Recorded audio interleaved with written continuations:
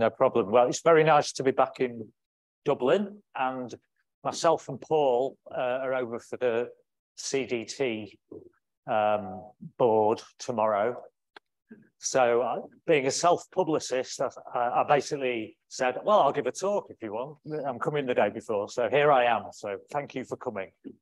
I want to, this talk, I'm going to sort of concentrate on the work we do trying to look at very beam sensitive materials, things like molecular crystals, but also I'm going to concentrate on some of the effects you see in multiphase systems. So where you've got a liquid and a solid in, say, a liquid cell in the TEM, and they can be very, very beam sensitive as well.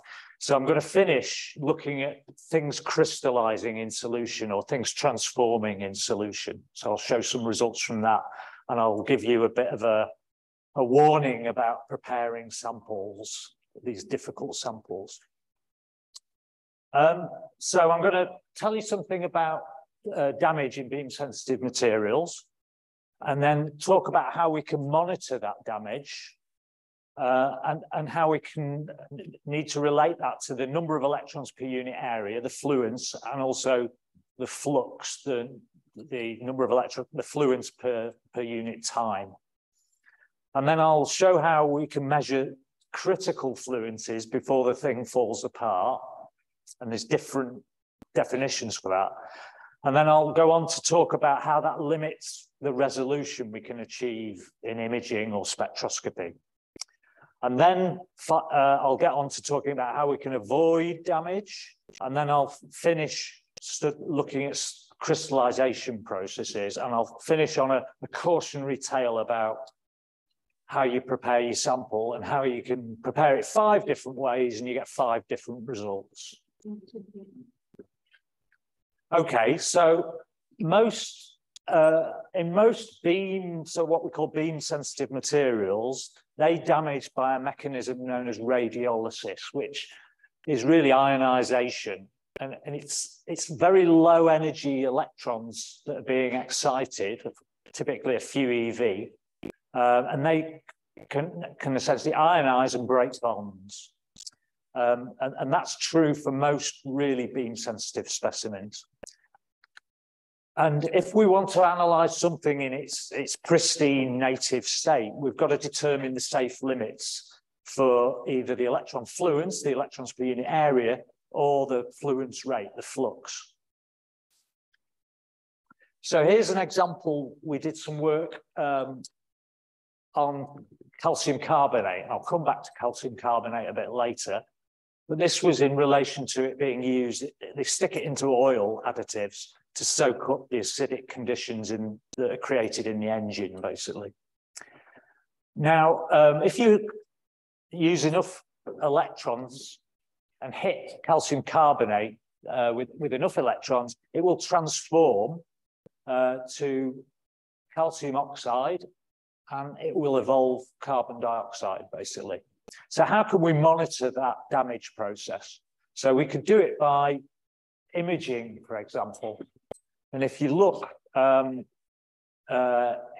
here, so here's the calcium carbonate nanoparticles, about 50 nanometers.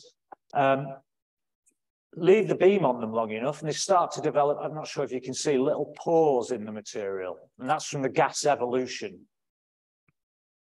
So that's one way, but it's not really that quantitative. When do you say it's started? When do you say it's finished? We can use diffraction, which is probably a much more accurate method, because essentially we have spots initially due to calcium carbonate, calcite, and then as you damage it, you start to get these rings of polycrystalline calcium oxide forming. We can, over on this side, here we're using energy dispersive X-ray analysis to look at the chemical composition and look at the oxygen to calcium ratio. And this is a function of fluence here now in electrons per square nanometer. So we're up at 10 to the 7 electrons per square nanometer. And you start off, as you'd expect, in calcium carbonate, with an oxygen to calcium ratio of 3. And over time, it decays as you evolve the CO2, and you end up something close to 1, where it's calcium oxide, calcium to oxygen ratio of 1. And I've plotted here, essentially, this first line is when you see pores in the image. This line, when you start to see rings due to calcium oxide in the diffraction pattern. And this is where the oxygen to calcium ratio drops to 1/E. So we assume it's a sort of exponential decay, and you often define the critical fluence as where it drops to 1/E, which is about just under 40%, 37%. So you can see we've got different fluences for different ways of monitoring damage. I mean, in principle, we could use eels as well. Over here, we've got a graph of, let's change the conditions. So now this is the original curve at 300 kV, accelerating voltage. We drop the accelerating voltage to 80 kV, and the damage occurs much quicker. And that's because the ionization cross-section for the damage process is bigger at lower kV. It goes as 1/, the accelerating voltage. So it drops much faster. So it depends, the critical fluence depends on the conditions as well. Okay, so that's measuring the fluence at which damage processes occur, and you can measure it in different ways. The other question might be, does it depend on the flux? So the dose rate, in other words. Dose is actually the energy delivered to the specimen, not which is slightly different to the number of electrons per square nanometer. So this is different fluxes now in electrons per square nanometer per second, and this is the accumulated fluence, that the total number of electrons per unit area. And I plotted two things out here. One is essentially when we see pores in the image, and that's in red, and in black, it's when we see these rings in the diffraction pattern from calcium oxide. And you can see for different fluxes within error, they're the same. So this process doesn't depend on electron flux. We can give those electrons very rapidly, but it's essentially defined at a constant number of electrons per unit area. And that's not true for every process. There are some suggestions for certain types of materials it might depend on flux. Okay, so how can we actually be a bit more quantitative about damage? So the traditional way that microscopists have used in the past is they use a diffraction pattern, and they look at essentially the crystallinity being destroyed and the diffraction spots disappearing and leaving a sort of amorphous ring, a halo indicative of an amorphous material. Now this material here is like a pharmaceutical molecular crystal. So it's a molecular material that's bonded by hydrogen bonds and van der Waals bonds. So it's got a very, very low critical fluence, similar to that of proteins, basically. So what happens, you can see the spots on the outside fade first, and that's from very short range information in real space. And the spots close in stay much longer, but eventually disappear, and that's the longer range information. So the sort of molecular packing remains reasonably constant, but the molecules are sort of, bonds are breaking and they're essentially moving, and the short range order is disappearing. And here I've just listed some typical fluences. So basically organics are up in 10 to the 7, 10 to the 6 electrons per square angstrom. So that would be strontium titanates and things like that.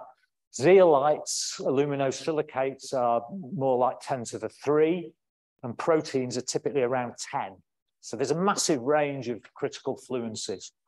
So what we want to do is essentially try and It's these sort of materials, these molecular materials, that we're kind of interested in looking at. And what we can do is we can take one of those spots and look at the intensity of it relative to the background and watch it decay.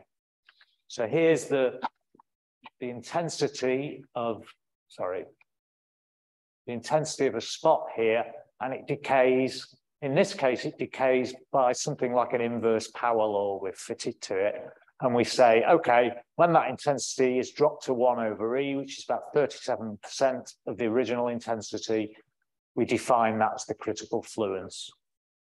And then we might average over a number of diffraction spots.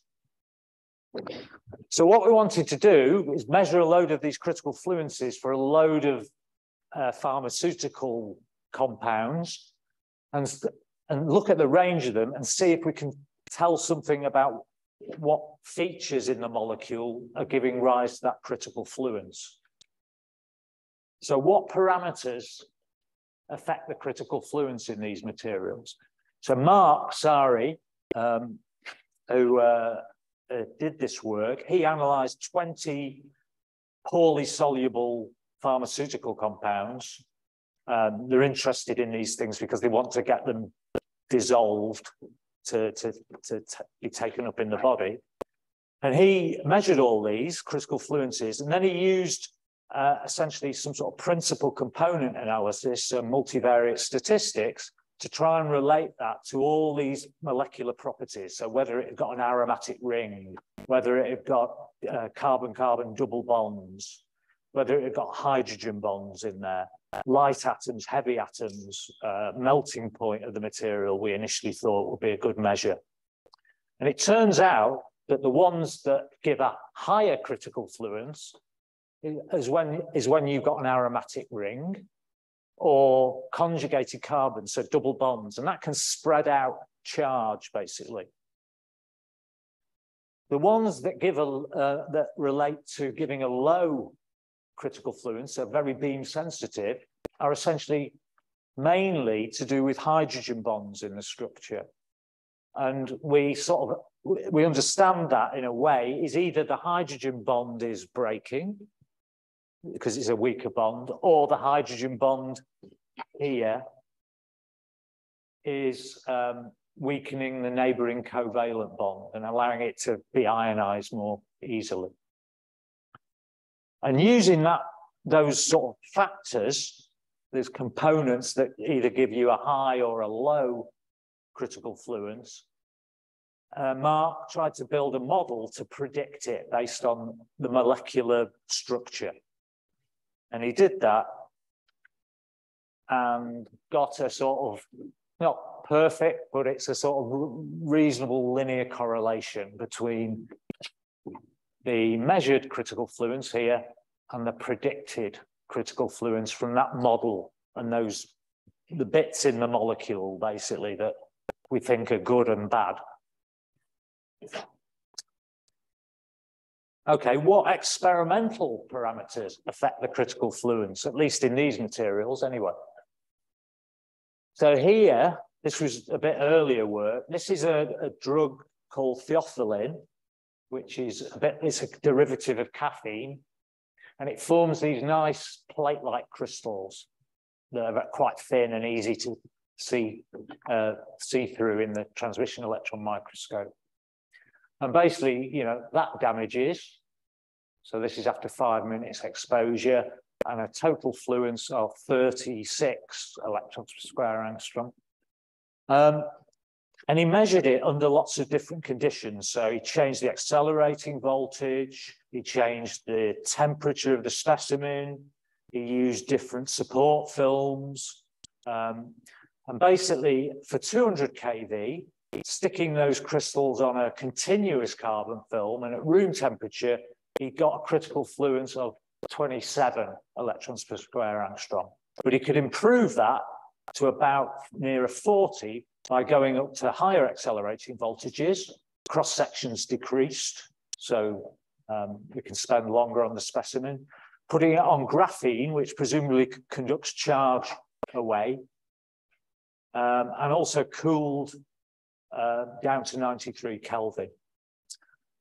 And these are the range of critical fluences he measured. So going from, if you measure at 80 kV, where there's a lot of radiolysis going on, so down about 10, and then that low temperature, sorry, it's covered up here, but low temperature on graphene, 300 kV, he's up more at 40. So you can vary it a bit.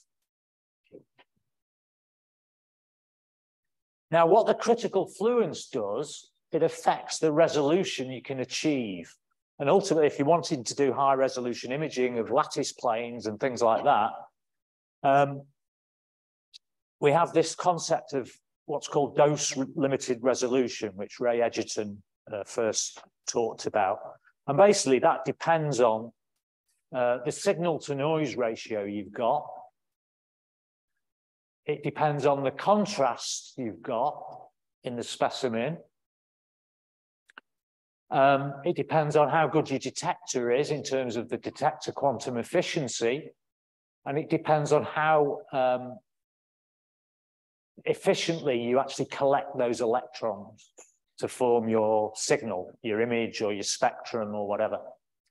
And the critical fluence is coming in here. And it also comes in because the contrast, as the thing damages, the contrast disappears. It starts off at an initial contrast, but then decays. Presumably, they presume it's exponential decay. Essentially, the fluence you've actually used to make the measurement over the critical fluence. Because beyond that, your contrast is just disappearing. Your diffraction spot's going to an amorphous ring or whatever. So basically, if we can improve the detector, use a better camera, if we can somehow improve the critical fluence, or we can collect the electrons more efficiently, we might be able to increase the resolution we can achieve. So here's just a quick example. This is theophylline again. On the left-hand side, this is using our Gatan one-view camera. And this is a dose or a fluence of 30 electrons per square angstrom. And you can sort of see, it's noisy, but you can see lattice images here, lattice planes. This is from this little region here. And you can tell you've got lattice planes in this from the Fourier transform. But now this is going to Harwell, the IPSC facility in Harwell, using a direct electron detector, so much higher DQE. And now the dose is down at 6 electrons per square angstrom. So you get better images at lower dose. So that's one good reason for going to these direct electron detectors. So how can we mitigate against damage? Well, we can try and control the fluence we put on the specimen and maybe the flux as well. And one thing we found, we've got a Titan with a monochromator. It's not aberration corrected, but it's got a monochromator on, and that's a really good way of controlling continuously the flux that goes on the specimen. So you can really, it's not just the settings on the gun lens. You can vary it continuously. If it's radiolytic damage, which it often is, that's the dominant mechanism, use high kV because the damage is decreased. But often that means a lower signal, a lower cross-section for eels or EDX, less contrast in the image. So one of the things people are really interested in, is there a sweet spot in terms of kV? And some people have argued for proteins, maybe it's for a certain sample thickness, it might be around 100 kV, potentially. We tend to work at high kVs generally because it gives us more time to do things. One area we're really interested in is scanning as fast as possible. Because, and I'll show this in a minute, if you've got a damage process that is diffusion limited, if you scan very fast, you can often beat the damage process a little bit. And then cooling the sample or preserving it in vitreous ice, amorphous ice, slows down damage processes. but it also slows down processes which might recover the damage, heal the damage.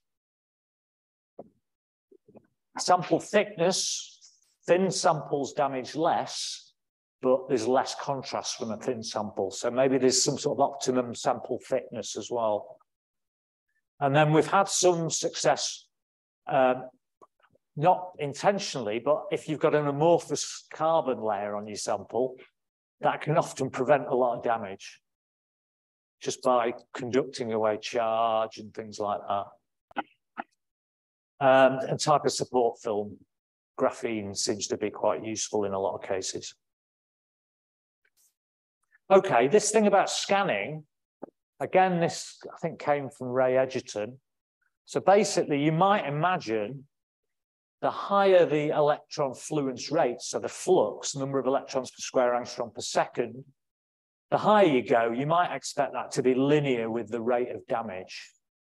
However, for knock-on processes, which occur in things like metals, conducting specimens, the more damage you have, the faster it damages, basically. It seems to go up. The damage rate goes up as you increase the fluence. For radiolysis, there's a lot of evidence that basically you create some ionized species and it has to move about. So that in principle, if you scan fast enough, the damage rate plateaus as you go to very high fluxes. So you can have a very high flux beam and scan it very fast, basically across the specimen. And that's the sort of theory of that. And I'll show some evidence for that. Okay.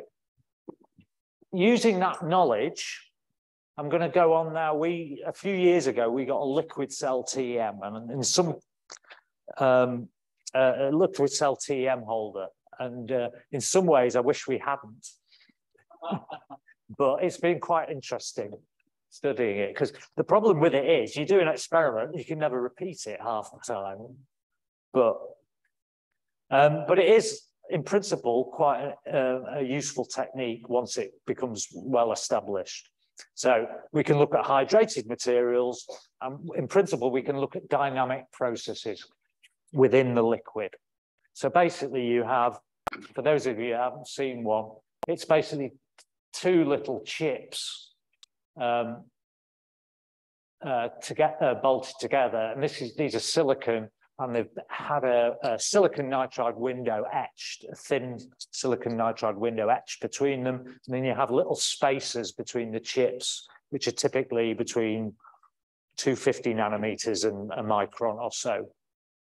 Now, there's two issues with this. One is, what's the electron beam doing to the liquid? Because in the liquid, things can move about very fast. And also, you've got a tiny picoliter volume in here. It's very confined.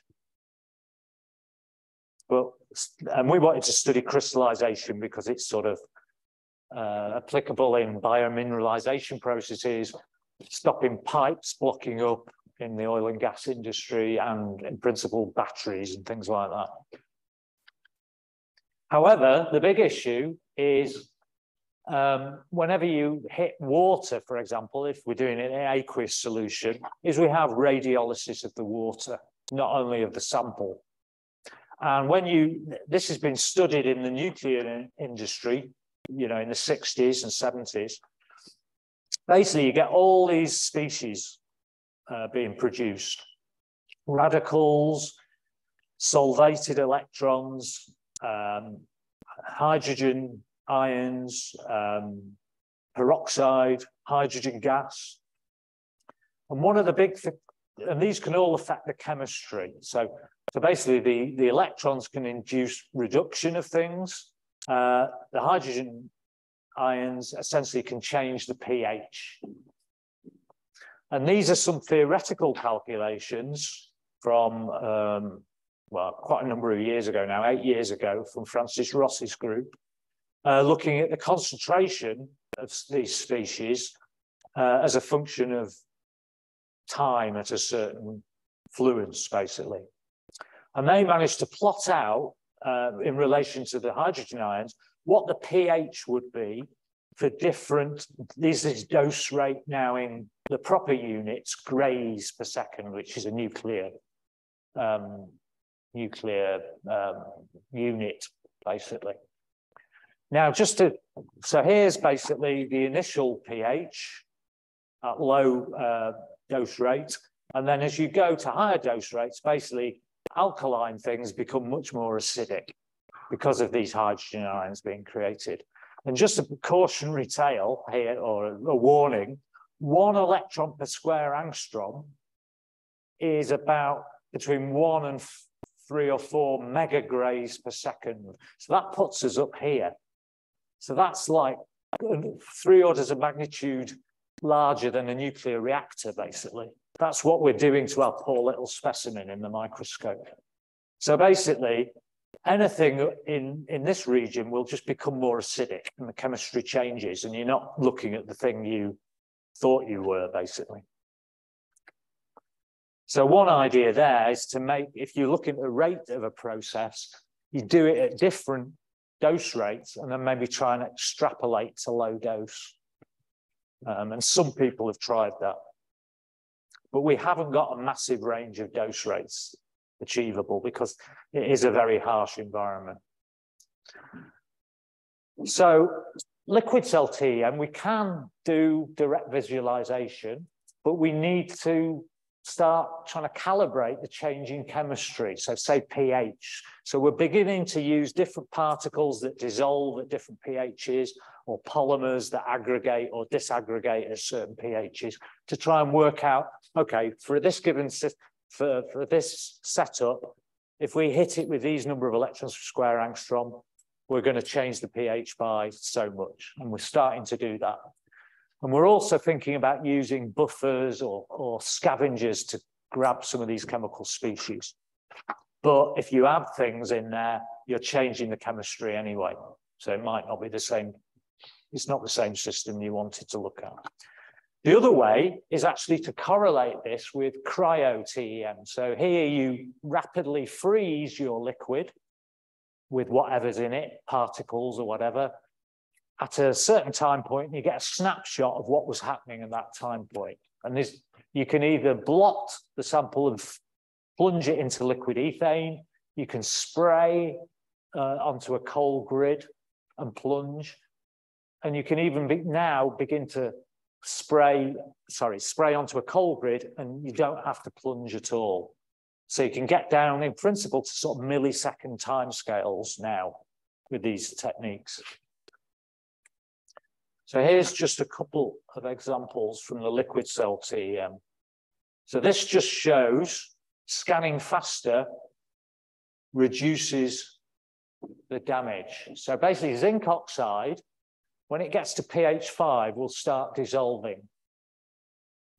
And on the left-hand side, we've got a 1 microsecond dwell time in STEM. So this is a STEM dark field image. And on the right-hand side, we've got a 10 microsecond dwell time. So scanning a lot more slowly. And basically, you can see, this is jerky because of the longer dwell time. This is taking 170 seconds to dissolve at a total fluence of about 40 electrons per square angstrom. This dissolves much earlier and at a lower fluence. So scanning faster seems to keep the pH change. It's a slower effect. And then this one just shows the effect of trying to mitigate against the pH change by having a PBS buffer that will take up those hydrogen ions. So here's zinc oxide, and we're essentially getting dissolution basically after a certain fluence. In the buffer, it takes ages and ages to dissolve. So we can stop it happening, although it's not just water anymore. It's phosphate buffered saline. So there are ways, and people are beginning to think about scavengers and perhaps different solvents and things like that. Okay, I'll move on to cryo now. So basically, what we're trying to do is have a snapshot of what's going on in the liquid by rapidly freezing it so we get not crystalline ice, but amorphous ice, which is electron transparent. And there's a number of ways we can do that. We can essentially, you can blot to make the ice film thinner so we can see through it more easily and capture at a specific time point. Or we can spray onto the grid and plunge freeze it in liquid ethane. Or there's another method, as I say, now you spray onto a cold grid and it freezes automatically. And we're also beginning to do cryo-chem lift out in the fib now. We have these little mechanical grippers that are cooled that can, you cut away the lamella and lift it out cold. We've just started that. So basically this is the setup. You have your grid on a pair of tweezers and it's plunged into liquid ethane, which is freezes it more rapidly than liquid nitrogen. Or, so that's a drop on the grid and then plunge, or we can spray onto the grid and then plunge, and we can then get, say, particles in the liquid and look at, say, so these are barium titanate, but it doesn't really matter. We can see that you've got some surface layer from the solution, almost like coming out as a gel on the surface, and this is some sort of calcium phosphate from the solution. So we can do, within the ice, we can do chemical analysis as well as imaging. So liquid cell, we've got all these problems. Cryo's good because of the low temperature, all the damage rates and reaction rates of damaged products with the sample are lowered. Diffusion coefficients of these species, these radicals and things, are also lowered in the vitreous ice compared to being in the water in the liquid cell TEM. And so these damaged products should eventually be immobilized in the ice, basically. And this is just to show we can do imaging, we can do diffraction in the ice, we can do EDX maps in the ice, and we can even do eels in the ice. So we can get, this is a soup of different nanoparticles we used as a sort of test specimen, which has got sort of zinc oxide, cerium oxide, iron oxide in. So we can do all the normal things. Here's another advert for scanning and STEM over TEM. So basically here at the A and B, this is in TEM mode, so parallel illumination on the ice. And we start to see damage in the ice at about 400 electrons per square angstrom. If we do it in STEM mode, in dark field images here, you don't see damage in the ice till about 3 times that fluence.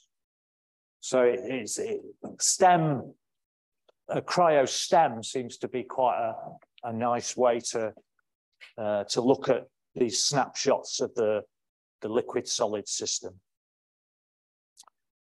Okay, to finish up, well, nearly finish up, I'm going to tell you something about crystallization processes. And this material, it's essentially plaster, calcium sulfate, and basically it's known as gypsum, this material. And people wanted to know, okay, how's this thing crystallize out of solution? And traditionally, early literature said it proceeds by what's known as a classical nucleation mechanism. You essentially form little crystalline nuclei of gypsum in the solution, and if they're big enough, they won't dissolve. They'll actually be stable, and they will grow into gypsum crystals, which are these long crystals, basically.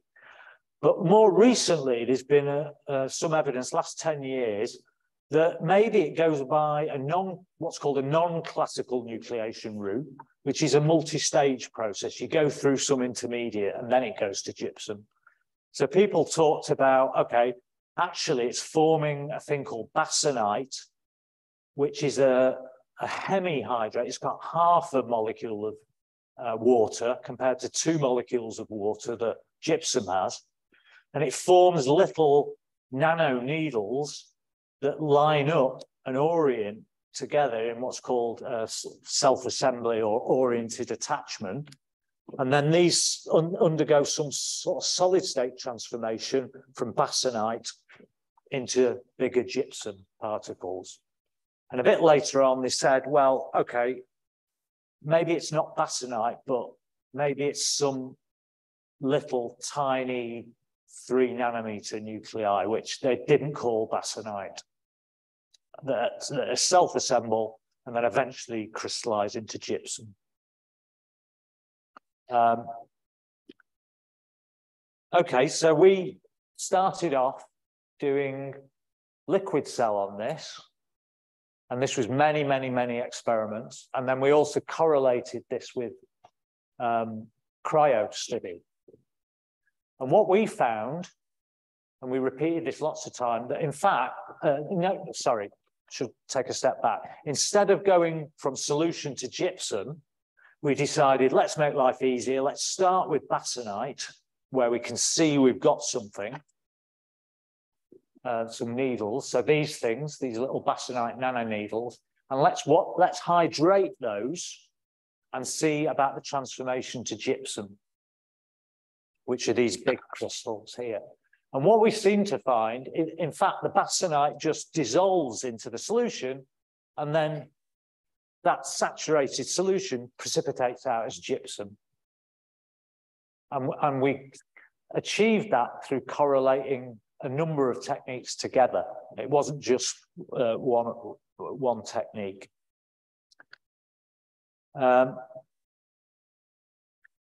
Sorry. Now, within these liquid cell experiments, you've got a number of things to think about, as well as the effect of the electron beam, which can change the pH, which might affect dissolution. You've also got the effect of confinement as well. Things and confined spaces, things occur at different rates, usually much more slowly. And then the other thing we wanted to do was use complementary techniques to confirm what we got in the liquid cell. So as I say, we started going from basanite, this hemihydrate, and we hydrated it. We essentially did it with water, but we've tried to slow it down by using a water-ethanol mixture to go to gypsum. So we put some basanite needles on our chip, clamp the top chip on top. So now we're in this situation, and then we flow through an undersaturated solution of calcium sulfate in there, so with a bit of ethanol in. And these are the basanite nanorods that we started with, and then we watched what happened. So these are the original basanite nanoneedles. This is the big gypsum crystals at the end, and these are some videos basically.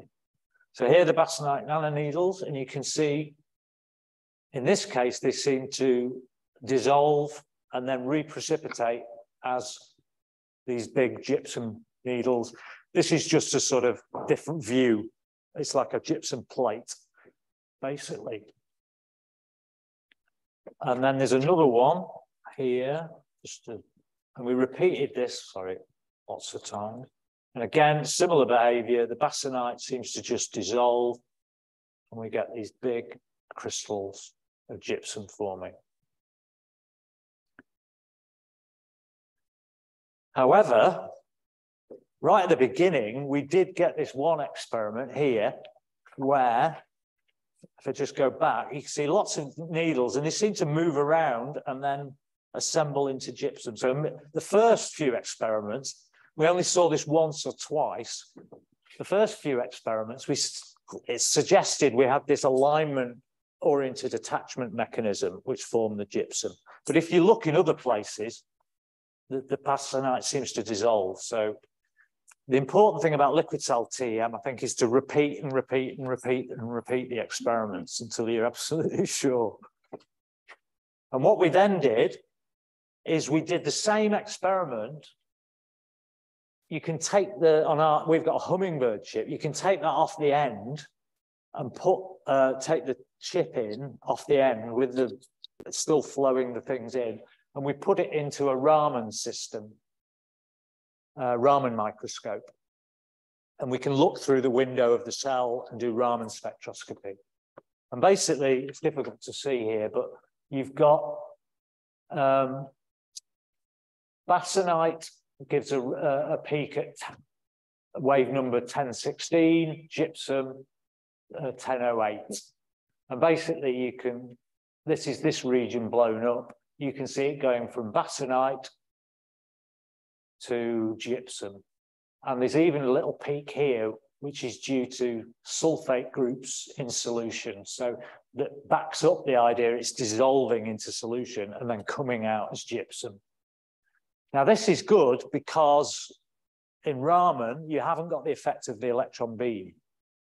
So you know that's not causing this, but you still have confinement, which slows everything down. So this turned out to be the slowest process we saw in Raman. And what happens is the electron beam drops the pH and actually speeds up the dissolution, so it happens faster in the electron microscope. And then the final confirmation, and another thing we're just beginning, we're taking our holder down to diamond and looking in the hard X-ray beamline at diamond. Because in principle, although I'm not so sure now, actually, after having talked to some people, X-rays should be less ionizing than electrons. But mind you, the more I go into this, you realize X-rays are quite ionizing as well. So it'd be interesting to see what the speed of the process is compared to electrons. And we've got some initial studies, but nothing convincing at the moment. So we've had one go at this.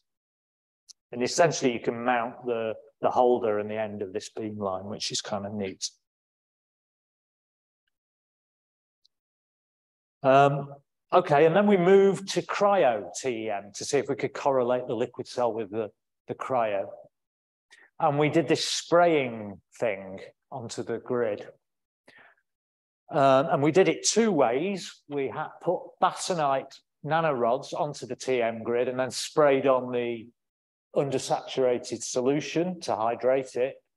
And we also mixed them on the way to the spray nozzle and then sprayed the mixture of bastnäsite and the liquid directly onto the grid and then plunge freeze into liquid ethane. There was no blotting of the specimen in this.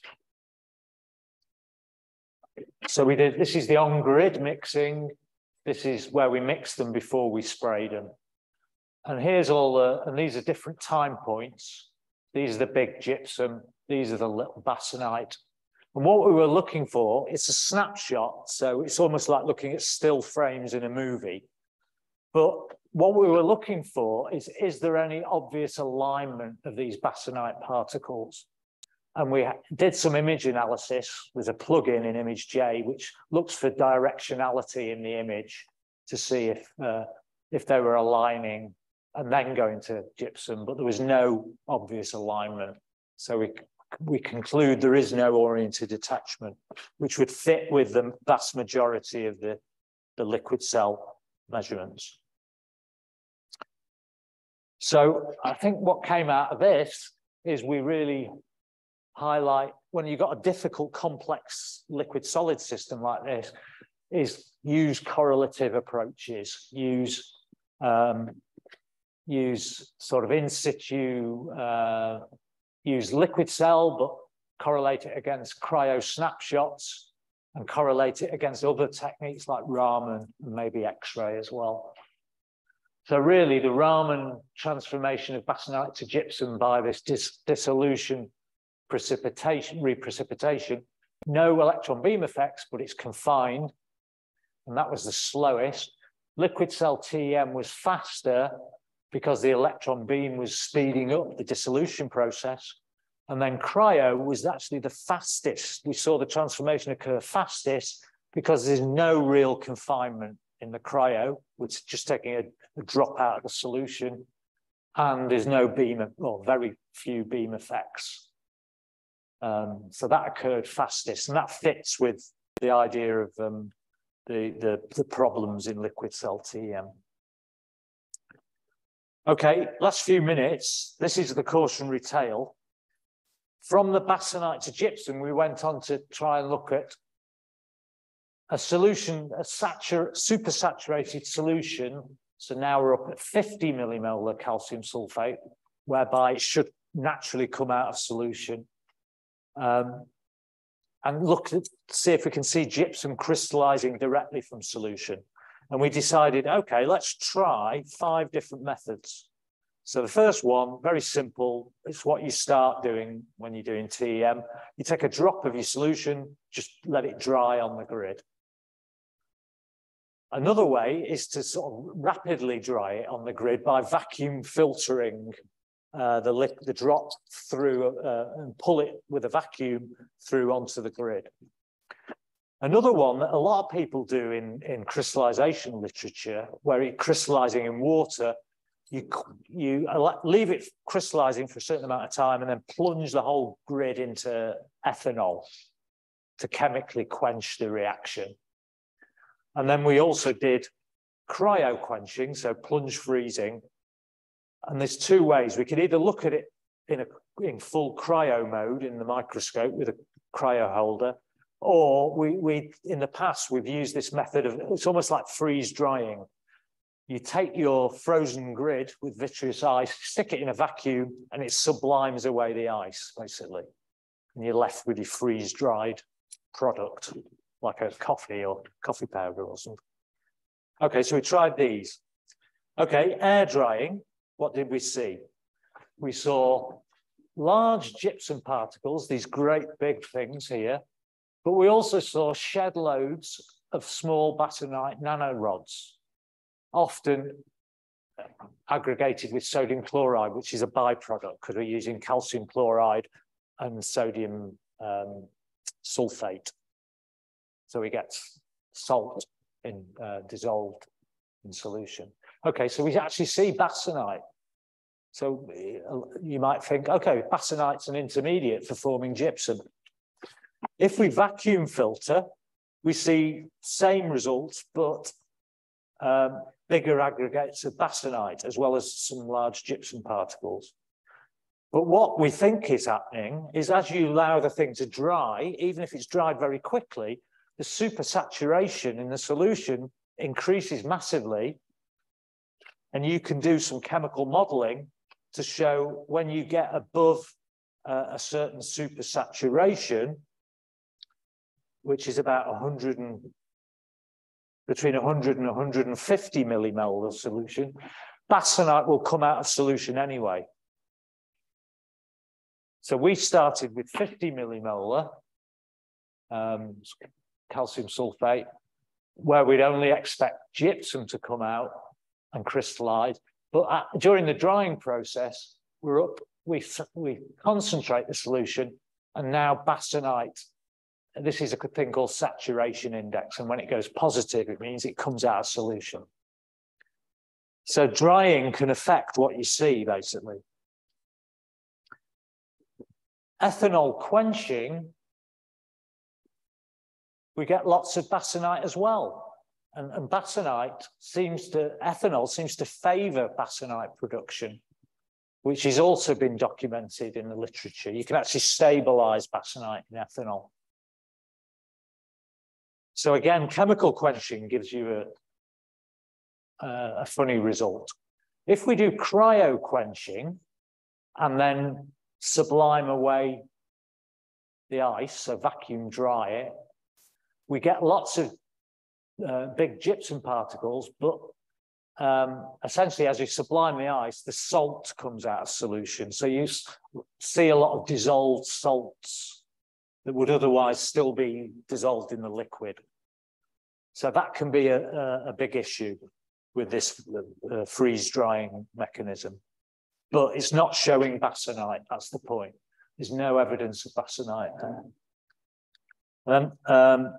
And again, as I say, ethanol seems to promote basanite formation. If we do full cryo, even after 2 hours, allowing it to crystallize for 2 hours, the only things we see are gypsum. We never see basanite.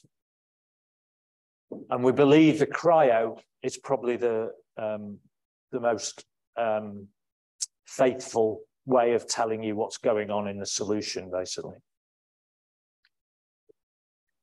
And we did exactly the same thing for calcium carbonate.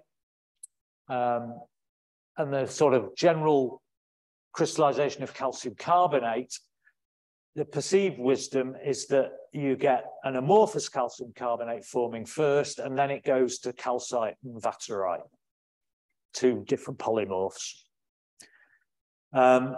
You have another polymorph, aragonite, that can occur in weirder conditions, higher temperatures, when magnesium present and things like that. But people also talk about non-classical nucleation routes where you get a very dense liquid forming first, and you get these very small clusters, and then that goes to amorphous calcium carbonate. So I'll just show the same thing here, 5 different methods. What do we see? So air drying, we get lots of big round amorphous calcium carbonate crystals, but then you also get these little rhombohedra of calcite and these polyflower things of vaterite. These are SEM images. Vacuum drying, similar. Ethanol quenching gives you big amorphous calcium carbonate particles, but also seems to dump out a load of tiny ones in solution, which we don't see in any other type of method. And chemical quenching is being used a lot. Plunge, freeze, vacuum dried now, so cryo and then allowing the ice to sublime, we only see ACC particles, and some of which are beginning to transform into what look like crystals. So these are all SEM images here. And then just to go to the full cryo now, what we see here at early times, so after 5 minutes, we see, sorry, I'll be finishing in a sec.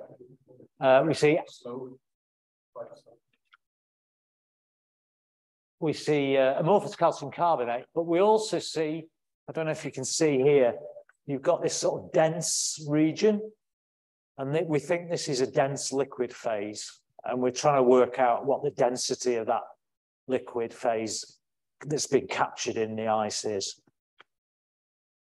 which would be evidence for this dense liquid. So I'll finish there.